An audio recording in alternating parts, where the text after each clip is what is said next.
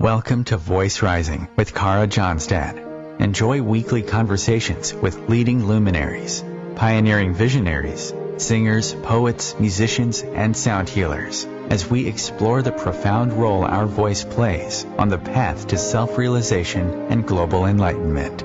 The internationally acclaimed singer, composer, author, healer, recording artist, voice expert, creator of Voice Your Essence, and founder of the School of Voice, Kara Johnstad uses her extraordinary spiritual gifts to empower others.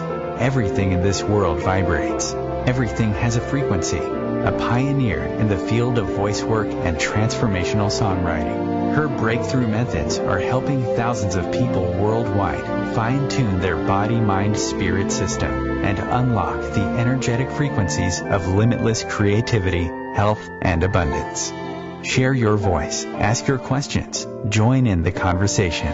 Receive life-changing, positive transformation and rise together to create a sound world. And here's your host, Kara Johnstad. Hi, everybody. Welcome to Voice Rising. And I am here in studio, very honored, with a rock star medium, author, singer-songwriter, voice channel, Lee Harris. And we're going to dive into sound consciousness, into vibrational frequencies, into transformational healing, and into his brand new book entitled Energy Speaks. So, Lee, I welcome you to the show. Thank you for having me. Mm-hmm. So, you are a channel. You are an intuitive messenger. How did you come to discover that you had those gifts? Well, it was definitely something I didn't expect. Just to give you a kind of Cliff Notes version, I was at drama school in the UK, and all of my childhood that had been one of the things that I could do. I always found acting to be a very shamanic process. I didn't really understand that at the time, but for me, morphing into a different character in a story was something that I really enjoyed and was able to do. So I was completing my childhood path. You know, I'd probably done 50 stage productions outside my schooling by the time I was around 19. And when I was there, when I was 21, I started to write music spontaneously. I picked up a guitar thinking I would learn the guitar, and then I started hearing these melodies and these words. So I always feel that that was my first channeling experience. And then about a year later, I heard the voice of my guides, and underscoring all of this, I was on a really deep healing metaphysical search at the time, trying to, I guess, balance myself, because I'd had a really tricky experience of being a teenager. And so I was coming out of that, freeing up my expression, completing kind of the what had been my savior as a kid, which was acting, but also knowing that that was no longer going to hold me. That was no longer what it meant to me. And within a year, I first discovered music, and then I discovered the voice of my guides, just spontaneously one day on the train. And this conversation in my head just started. And so I, at first you think, am I going mad? What's going on? But I soon learnt to write down the answers and the questions between us. And from that, I could actually study what they were saying and see the positive and opening effect it was having on my life to have these conversations with them. So that's how it all began, and that was 20 years ago now.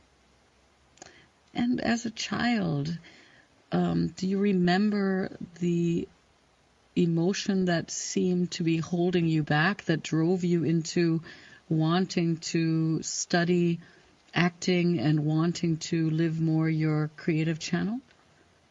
You know, it's funny, I didn't have the word for it as a kid, but now grief is the word I would give it. A kind of sense of grief and loneliness and feeling other in a way that I think many identify with, but unfortunately, especially back then, we weren't talking about that. So it was something much more insidious that everybody who felt that was living with. And for me, I felt that when I was expressing myself in a story or as a character, that I could breathe and that I had oxygen and that I was connecting with something bigger than me and also with audiences if you were performing.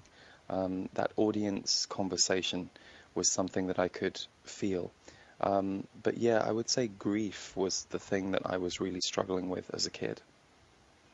And then I'm fascinated as a singer-songwriter myself, and also coming from acting.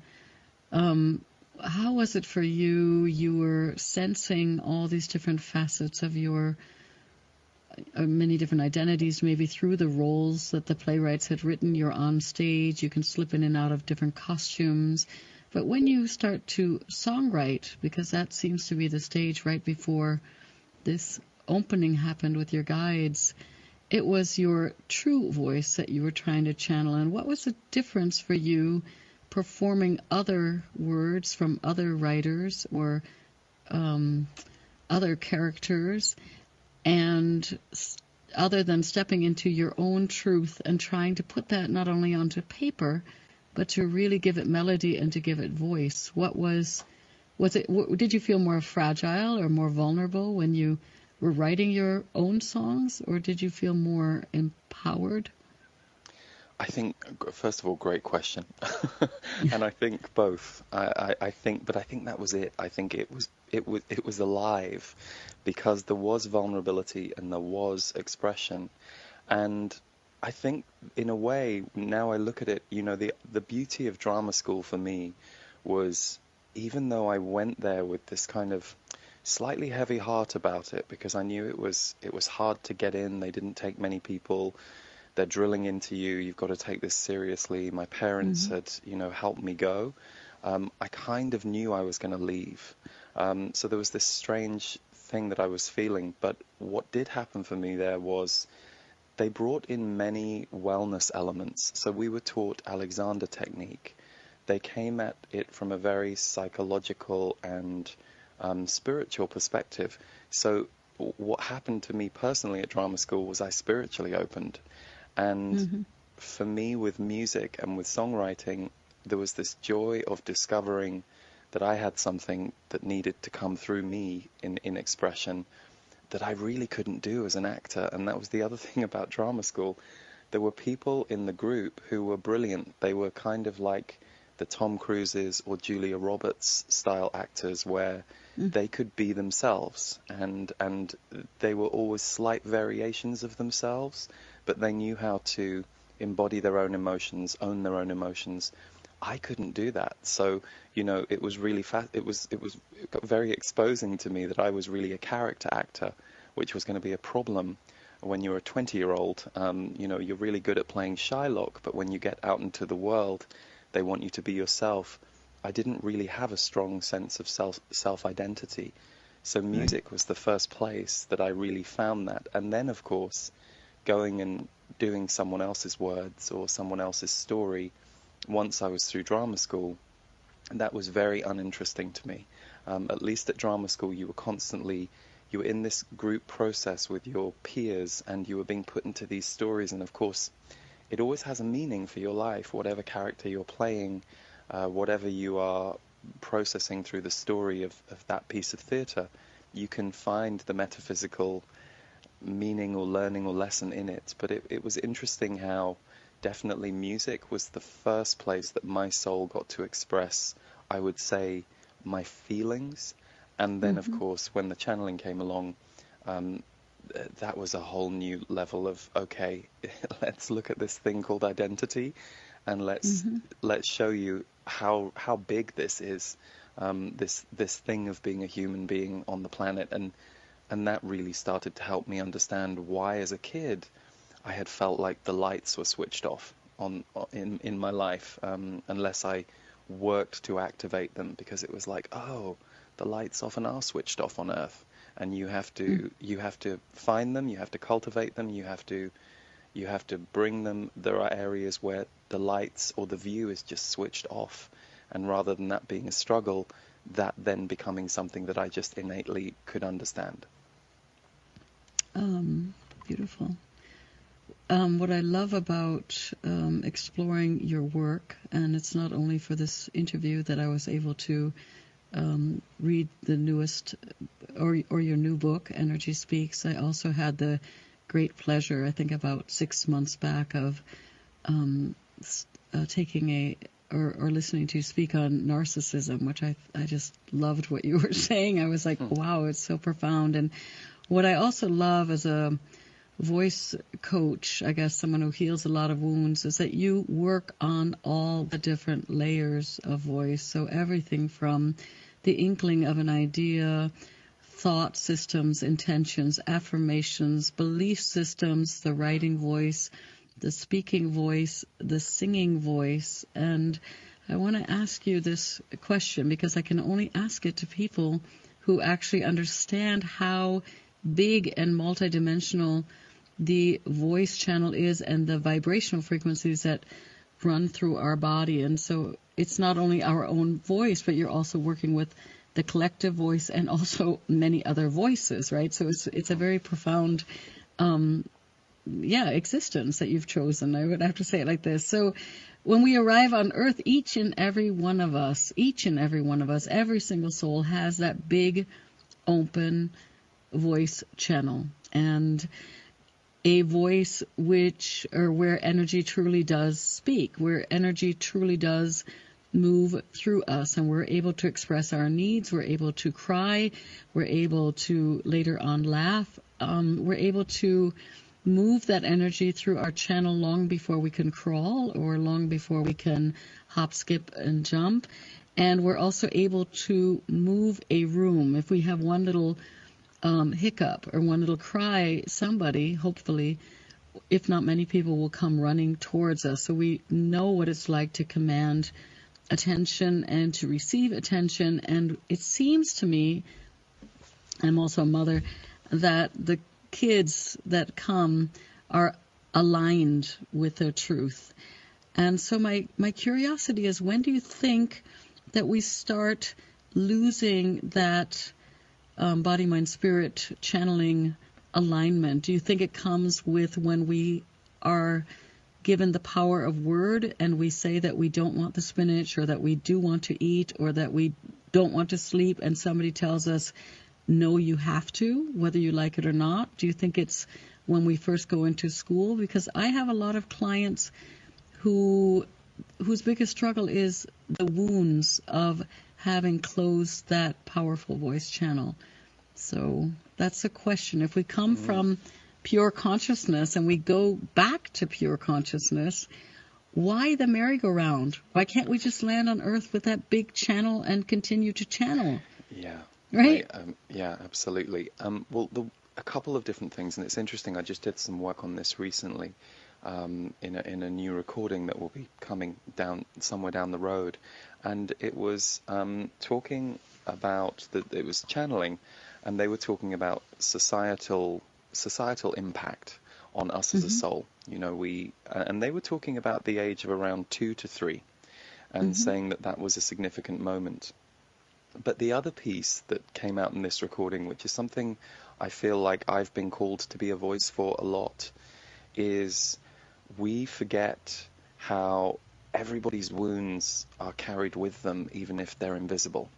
So I think we can get very personal about our wounds and think about our past wounds that we're carrying with us into this party or this job or this family that we've just been adopted into because we're dating someone in that family. And what we forget is that it's energy, no pun intended, energy does speak.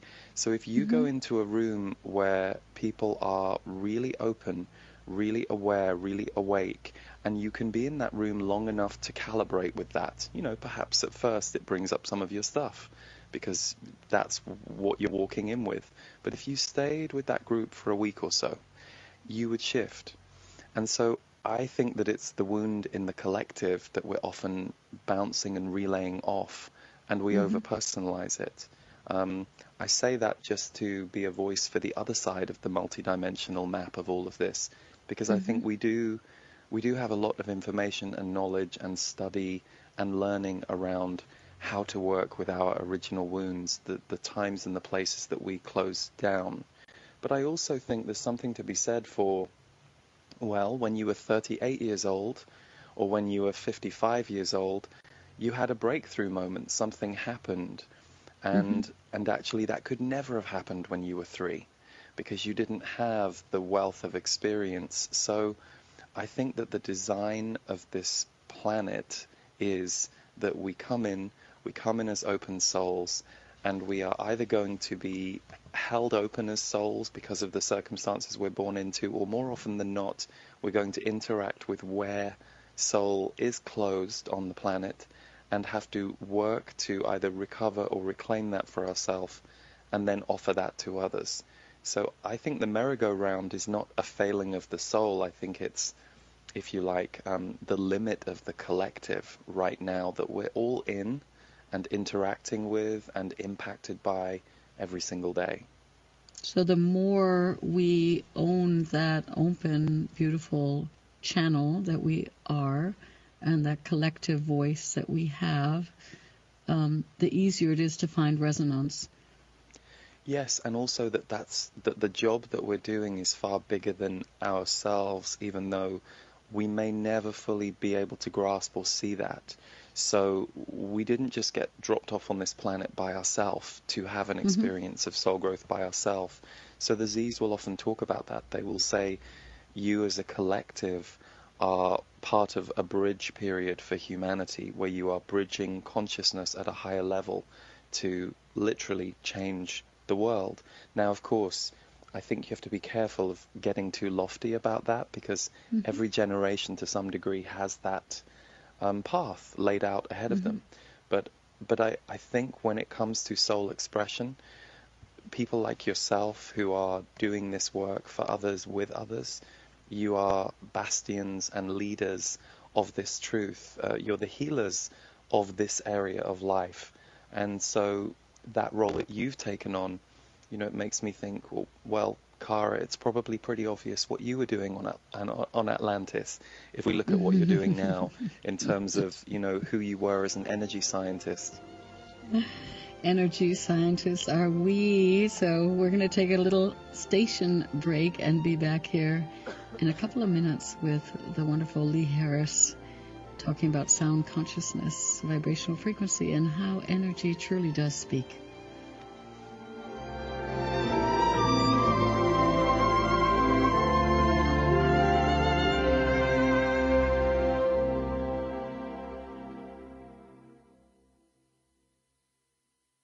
The cutting edge of conscious radio, OMTimes Radio, IOM FM. OMTimes magazine is one of the leading online content providers of positivity, wellness, and personal empowerment. A philanthropic organization, their net proceeds are funneled to support worldwide charity initiatives via Humanity Healing International. Through their commitment to creating community and providing conscious content, they aspire to uplift humanity on a global scale. Connect at omtimes.com. OMTimes, creating a more conscious lifestyle. Hello, I'm Lisa Berry. Join me every Monday at 1 p.m. Eastern Time for Light on Living, a chance to see new, hear different, and feel more as I shine the spotlight on all the ways to lighten the load of life's challenges. Light on Living is your link to that new way you're looking for, that new understanding that will enhance your life, and that positive connection that will support your growth. So join me and you'll gain insight and start to see things in a new way that motivates you.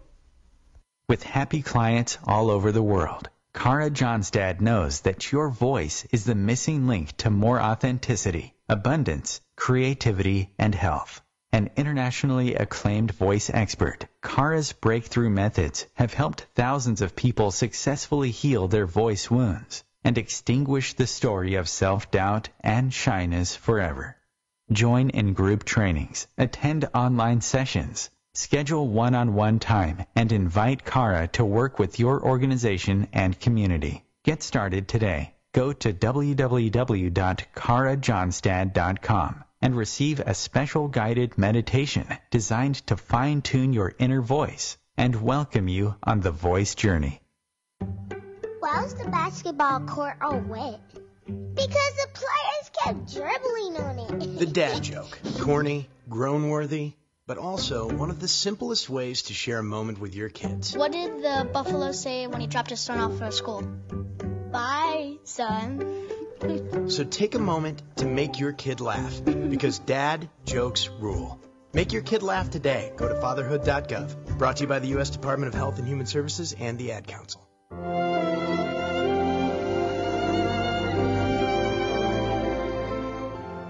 Welcome back. I'm Cara Johnstad. You are at Voice Rising, and we're in studio with Lee Harris, author, medium, singer-songwriter, a lot of those good things, a leader, leading from the heart.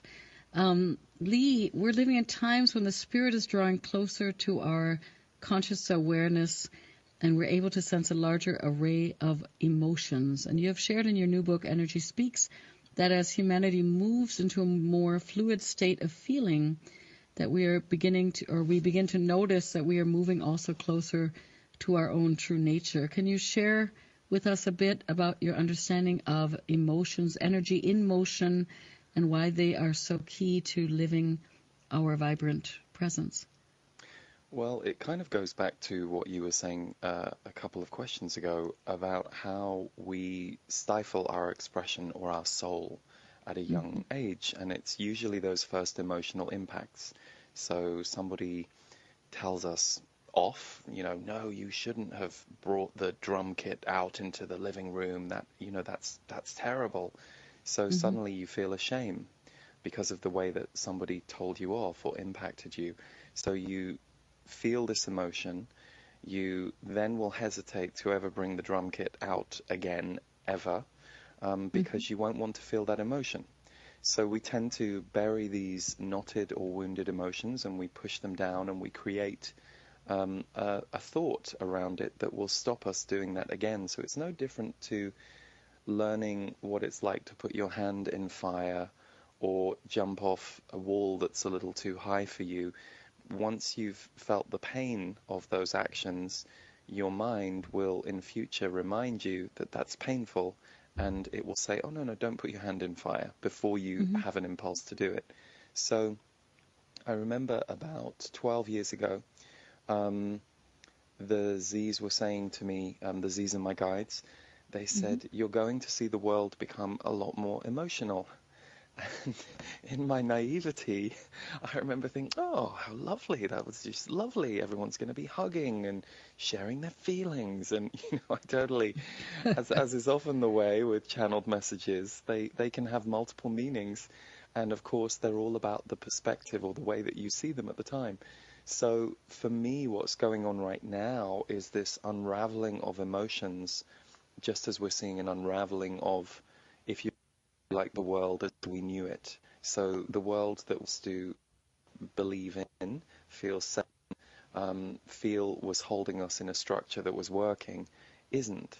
And so as that happens outside us, as uncertainty grows outside us, whether that's environmentally, politically, economically, or even spiritually, people often go through their spiritual crisis or spiritual wake-up call when any of those things wobble or are no longer holding people in place in quite the same way, then your emotions rise. So for me, there's a twofold process going on. There are people who have perhaps never felt things or the way they feel about life right now, having an all new level of feeling. And then there are, kind of the old guard, those of us who perhaps have explored feeling consciously for 20, 30, 40, 50 years, going through quite big waves of healing ourselves.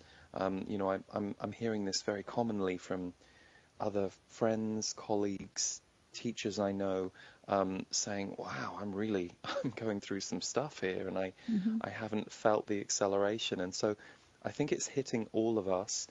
It's unavoidable because we're in transformation. It can be very uncomfortable, but of course, what we do know is that, when we go through these uncomfortable releases, we get to the other side. I think the relentlessness of it in the last, let's say, decade has been surprising to many people who had got accustomed to perhaps a gentler speed of healing or less of a mass healing. Because even though people are at different levels of consciousness on the planet right now, I think more than ever before, we as a collective are aware that as a society we're going through something really huge, and whether people are focusing on that because of politics, economics, the environment, or spirituality, there is more of a unification around that truth than I've certainly ever seen in my lifetime. Yeah, I agree. And I was just contemplating your thoughts also on sound and silence, because, you know, the inner voice, when we're going deeper into silence, we have that opportunity to reflect. But a lot of times people on the spiritual path don't maybe, or they need the tools to also express those deeper layers of emotion and give them sound. And how do you see voice work facilitating? I know you've done a lot of, also, not only are you a singer-songwriter, and I know that, you know, that might be a little bit put to the side in the moment with the book release and everything, but I know that it's something that is dear to you. But you also do a lot of audio recordings to support thousands of people. So your voice is very present. Your voice work for yourself, but also in other people's lives is also very present. How do you see voice work making audible our feelings as an important tool to facilitate healing? Well, you know, I'm a huge lover of chant. I didn't discover kirtan until 2012. I was invited to sing with a kirtan artist on a couple of songs, Brenda McMorrow, and I remember being in the room that night, and I was like, oh my God, what is this? This is so good. You know, just a room full of people chanting together. So there's the collective release. That's one side of it. I guess in some ways, I feel like my biggest job is to be a translator for those feelings, or perhaps to be a kind of conversation starter around expression. The irony for me is I use my voice very much in my work and speak, but I always say that what I'm saying is what I'm listening to, whether it's the guides, whether it's the person in front of me in the workshop room, when I record these monthly videos, free videos on YouTube called Energy Updates, and I speak in those non-stop for about 15 minutes, but really what I'm doing is saying what I'm hearing when I tune in on the collective. So what I've noticed is affirmations, singing, you know, that's one of the things I always say to people. I'm like, if you're feeling stuck, just walk around the house and sing a few words, see how it sounds when you put some music to it, you know, just because it breaks that up and it helps break up the mental pattern. I mean, I know you know this because you're a teacher of this, but so it's interesting. I would say that I definitely lean into music and sound of others, music of others, to help me feel, to help me move what I'm feeling. And so I feel like in my own job, my job is often to be a translator, to perhaps give words to something that other people might be feeling inside themselves, that then ignites a deeper conversation. If they hear something on an energy update and then they start talking to their friends about it, or they leave a comment about it, it helps them start a conversation with their own inner voice and express that. Because, you know, my truth, Cara, is when I was not expressing myself, I was in all kinds of trouble. You know, I was overeating, then I was bulimic. So I think if we stifle our expression, we're in trouble. Right. That's probably where the whole depression, suppression, all those things come, and the key is expression, right? I also have seen that you do lovely energy paintings, also moving energy through color and artwork, fine artwork. Yeah, it's very therapeutic. Also because it's free of words. So because so much of my work has become word oriented, I really love the visual in that way. Well, that's a fascinating thing too, right? Words can be so powerful. They can take us to a deeper level, and words can also be so misunderstood. I mean, we can, with a few words properly aligned with our heart and love, you can move a whole room of people, or you can heal a wound in your lover comes with a story and a few kind words, and they're transformed. At the same time, a few harsh words, and somebody can be destroyed for many, many years. They can carry this wounding with them for many years through words. And I've always, there's always been another fascinating question. What is better, to seek the seed sounds and to come into only pure toning, or is it powerful also to really dig down deep and see what is our truth if we put it into words, right? Or is it a mixture of all and the above, maybe? Well, it's interesting. I think it's funny listening to you, I'm sure people listening might connect with this. There are times I need to listen to Niels Fram, because he's not going to be singing, but his piano is, and there isn't going to be a human expression. There's going to be a human using an instrument to express. And then there are other times I need to listen to Tori Amos, because I need to hear her words and feel her vibration, helping us process something that's very human oriented that she has put to music. So for me, it's kind of, it's all of the above, because the other aspect of what you're saying is tone. So somebody can say, I love you, and somebody can say, I love you. And then, they're the same three words and just two completely different tones. And I think the work you do is so important, because I do meet people and come across this where certain people have not yet either been shown or figured out that their use of language is something they're holding quite far away from their soul. Somebody who is not necessarily aligned with their words and their tone. It's almost like they have either been taught or trained that words are this distant thing, so they aren't really inhabiting what they're saying. And I think when people learn to inhabit what they're saying through exercises, through workshops, I know for me, going to drama school and having those kinds of trainings, they did all kinds of things to push and pull you around. It really does start to put you back in alignment in a way that I don't think is society-wide. It's something you tend to have to go and seek for yourself, especially if you feel that expression is missing in your life. I feel like I've gone off on a tangent there, Cara, but I think you know what I mean. No worries. Lee, you say in the first chapter of your new book, and for everybody out there, the new book is entitled Energy Speaks. You say the chapter is titled You Are a Light Worker. So maybe you can... Some people understand that term, light worker. Other people might be just being introduced to it. So what is a light worker for you, and how can someone know that they are a light worker?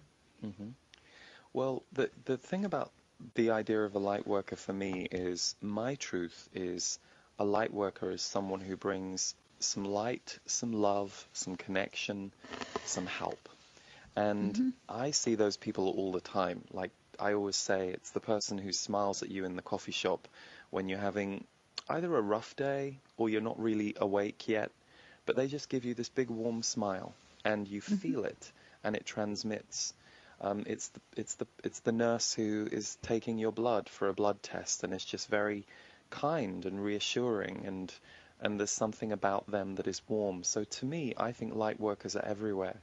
But those who identify as light workers, or who are wondering if they identify as light workers, it's those who have come to be focused on raising the consciousness, the vibration, the love on the planet. Now, here's where I think it can get confusing. You will still be a human being. You will still have your ups and downs. You will still have your challenges and your growth. You do not have to be a perfect person, or not still be working on yourself, or not still learning new things all the time.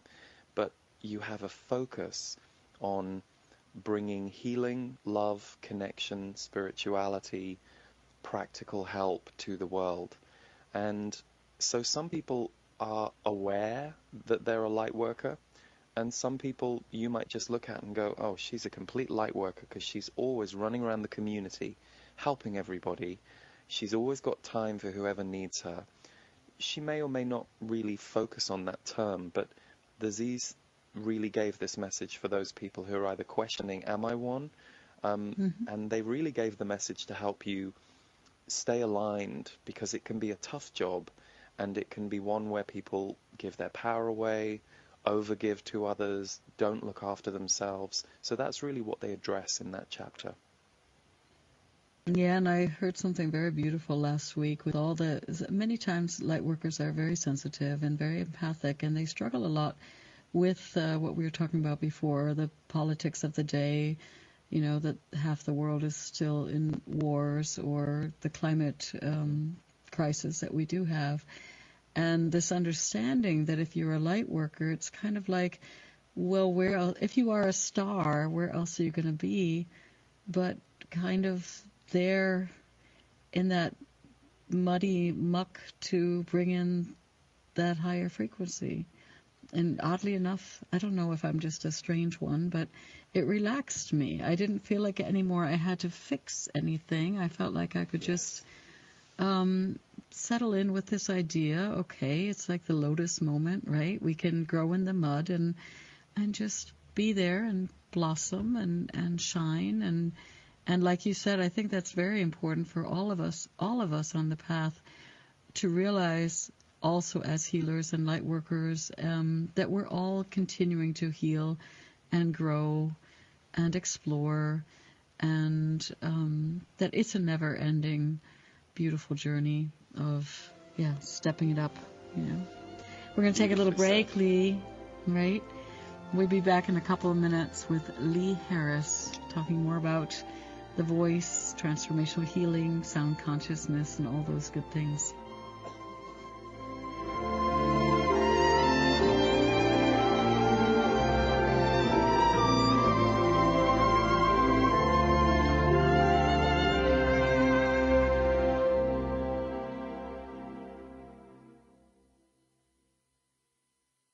Bringing a more conscious lifestyle to your world. OMTimes Radio. IOM FM. Ascending Hearts is no ordinary dating site, but a spiritual dating site with a purpose, to link you with your soulmate. We engineer the serendipity so you can trust that you will attune with someone that has the same matching vibration as you. Ascending Hearts, the conscious dating site for the spiritually aware. Try Ascending Hearts for free. AscendingHearts.com. My name is Victor Furman. Some call me The Voice. I've always been fascinated with human nature, spirituality, science, and the crossroads at which they meet. Join me Wednesdays at 8 p.m. Eastern on OMTimes Radio, and we'll explore these topics and so much more on Destination Unlimited.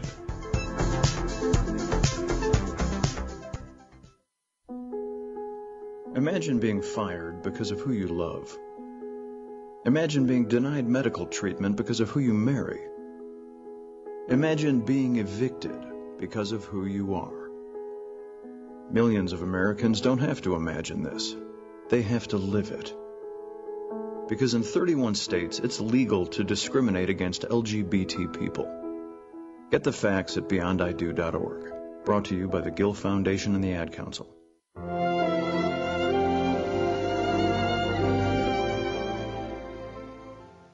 Hi, everybody. I'm Cara Johnstad, and we are at Voice Rising in studio with the author and medium Lee Harris.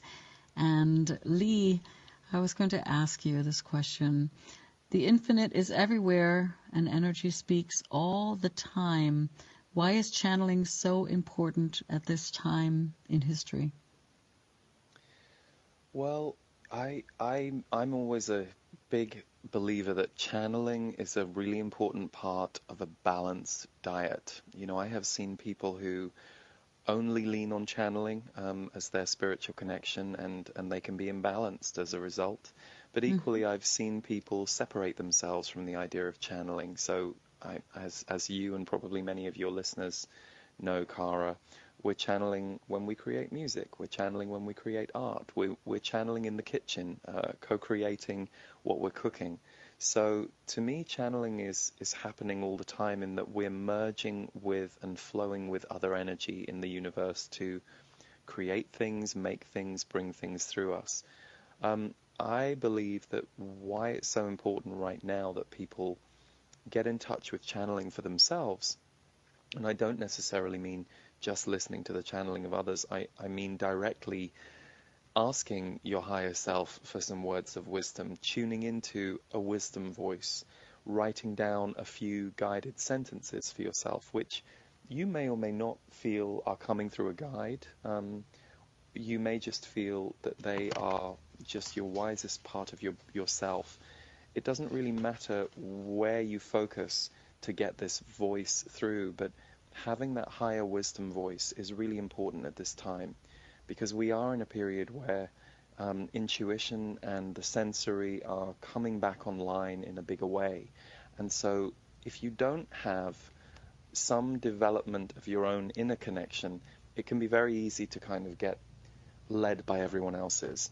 So I'm a big believer of using teachers, books, whatever form it takes to help us open. But I'm also a believer of now try it for yourself and see what it's like for you. You know, I think if you're the kind of person who loves visiting galleries and looking at other people's art, you must go and buy some canvas and some paint and see what happens, just because you might be surprised.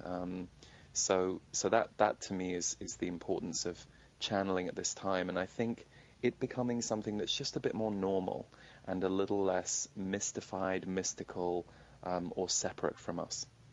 Exactly.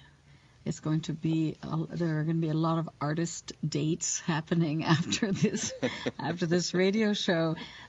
Oh, sorry, I have a cough. Excuse me. You also say in the book Energy Speaks that recognizing and owning your personal sense of power is one of the most important steps that we as light workers can take. And what do you mean by this? How can we recognize our power and then live that power in the world? Well, you mentioned at the top of the call my narcissist. So I did a whole course called Empaths Narcissists, and it's called A Power Dynamic and How to Recover from It. Because I think we have to be a little careful with the word narcissist at the moment, because it seems like that label is getting slapped on everybody. And of course, what I really talk about in the course, and there's also a free YouTube video that's an hour long where I really go into detail about it. It's a dynamic, and there could be someone in your life that you are giving your power away to, and this is the dynamic that underlies an empath narcissist role. But there could also be someone in your life that's giving you power, and we all have all these different roles. But it can be a tendency with healers, sensitives, empaths to overly focus on the other, and to overly focus on the other for reasons of either wanting to help or heal others, or a lack of knowing your own identity. You're so empathic, you don't really know where you begin and where others end and you begin. So that's really what the chapter Personal Power is about, and I also really relate to it, because I think I was giving my power away in so many areas for a long time, but I will also say there were other areas I was owning my power. So I think it's always interesting to explore the grey. If ever we're making things too black and white, we're often missing the grey area in ourselves or in the situation. And personal power really is, the message in the book is to really come to know yourself and understand yourself and own yourself as much as you can, so that when you're in a relationship or a dynamic with someone else, you know when things feel right for you and your soul versus being hijacked by the agendas of others, or some agenda that you're running in your mind that you must serve others first and abandon yourself.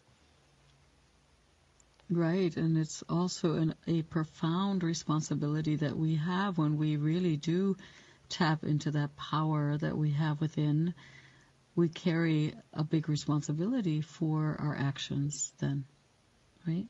A lot of people are nervous about living their power. Oh, definitely. And I think also sensitive people can sometimes be scared to express themselves because they can be so finely tuned to how other people express themselves. Let's say you had a very angry parent. You know, you might have suppressed your own fire and your own anger because you feel the burn in your body still of how it was when they were impactful. So therefore you've quashed yourself. But just to kind of spin this personal power thing another way, because I know many people listening will be parents, and you said you are, Cara. When you're a parent, if you are responsible for your child is young, you know you're going home, you're going to feed them, that's what you're doing that night. If a friend comes along and says, "Oh, Cara, come to the fairground with me right now, it's adults only day," and you go, "Well, I can't, I've got my child." They go, "Oh, don't worry, just leave them at home." You don't go, "Yeah, okay, I'll just leave them at home. I'll give them a box of cereal and I'll see you tomorrow, love."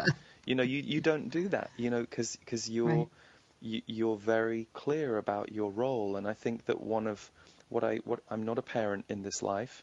I have many memories of lots of kids around me, but I hear from all the friends who are parents that becoming a parent really teaches you at a very deep level about responsibility to self, responsibility to other, love to other, the challenge of that role as well as the gift of that role.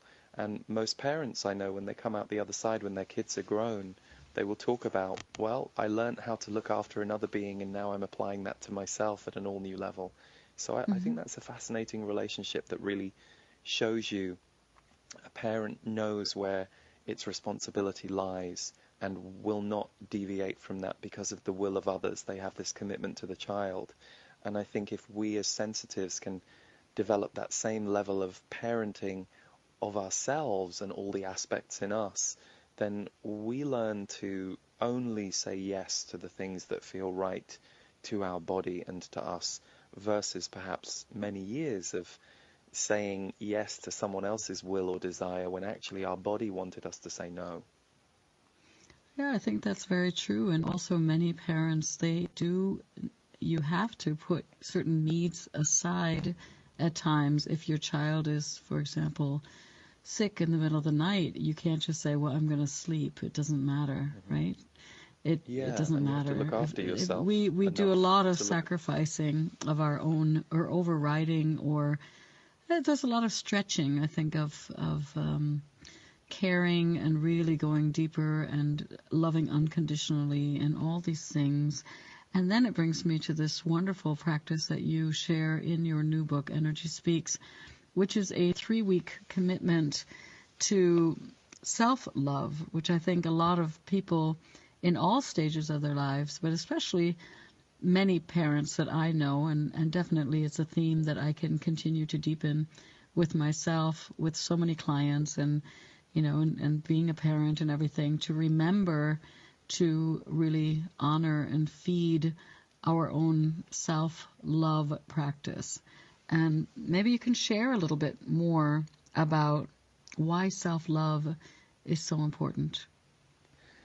Well, I think that kind of flows perfectly from what we've just been saying. You know, I think, again, self-love is a word that has become very mainstream now. And funnily enough, because I know you're in Berlin, it was in Berlin that I delivered that workshop in 2010.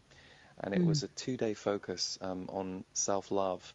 And that's what that chapter is extracted from, one of the channels that happened over that weekend. In fact, it's a hybrid of a few of the channels.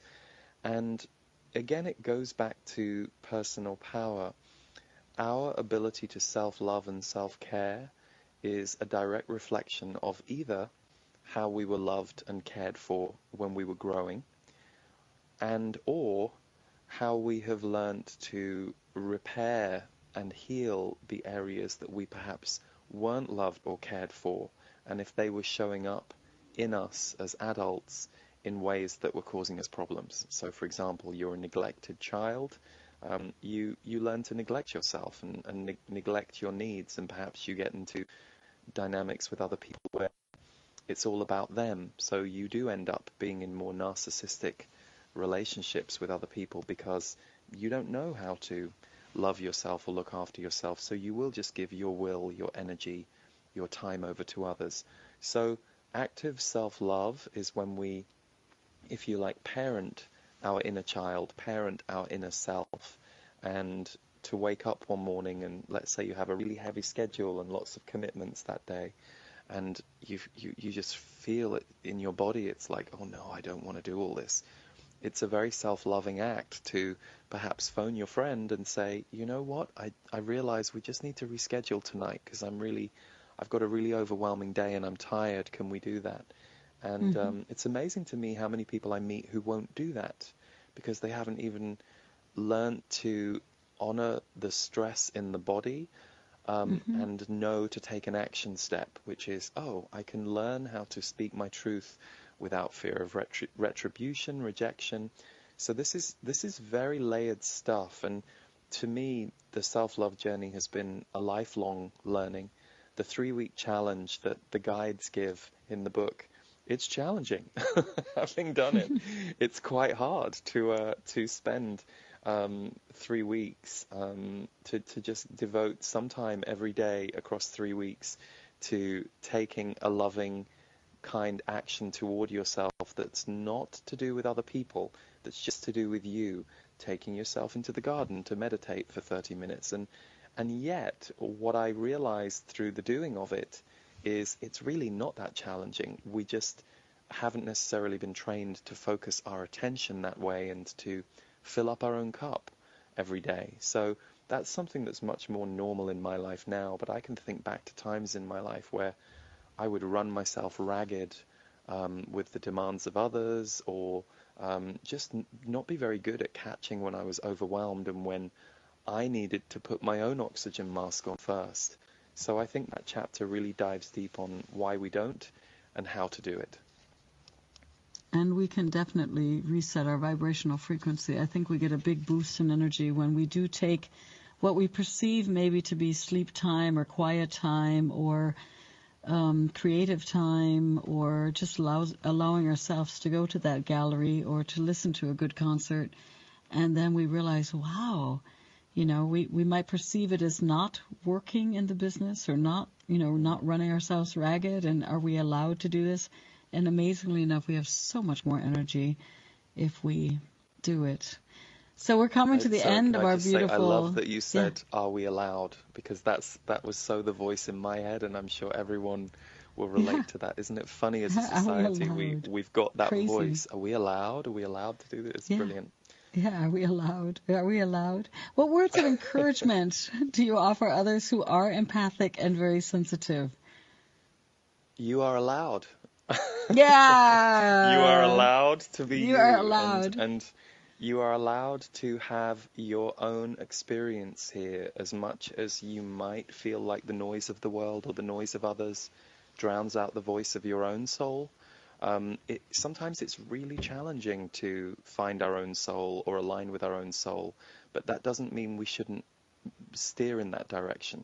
So, you are allowed to have the unique life that you feel you are here to have, while still positively affecting others. And the irony is, and this is something I've learned over a real trial and error process, is actually that the happier you are and the more you are doing things that light you up, the more flow will happen in your life. But trusting that that's a truth can take some time to unpick and uncover the parts of ourselves that have kind of got into either an energy slavery to others or to beliefs that aren't quite true anymore, that have really become outdated in us. So you are allowed. You are allowed. You are allowed. That's going to be our little mojo, our little mantra. You are allowed. And phenomenal also, again, to realize that whether it's the thoughts, the intentions, the affirmations, the belief systems, the feelings, I'm always telling people our voice is a portal. It is a door between our inner and outer worlds. It touches every single cell in our body, and then it expands out into the world, right? So with your teachings, you are literally, and all of us, the voice goes we don't hang it on the wall. It literally goes into the bodies. We get to carry those voices with us wherever we go. If you had let's put it like this. You do have this new book, Energy Speaks, and if the readers could take something away from your book, besides, maybe on top of "you are allowed," what would it be? What would it be, Lee? Do you have a quick vision for this world? I do. I really hope that when people encounter this book, that they come away with more of an innate knowing that energy is everywhere, it's all around us, and that there are signs and signals that are constantly showing us that connection that we all have to the energy around us. Because when we have that connection, we're more awake, we're more open, we have a more expanded life and a more expanded experience. So to me, I'm hoping that that's what people take away from the book. Fabulous. And do you have a homepage if they want to get in touch with you? Yes, it's leeharrisenergy.com. Excellent. It's been a great pleasure to have you on the show. I wish you much success, right, with all your endeavors. And we are very lucky to have you incarnated on the earth, not only with your voice, Lee Harris, but with the voices of the Z's that like to dance and speak through you. Thank you so much for all you're doing. It's been a real honor. Bye-bye.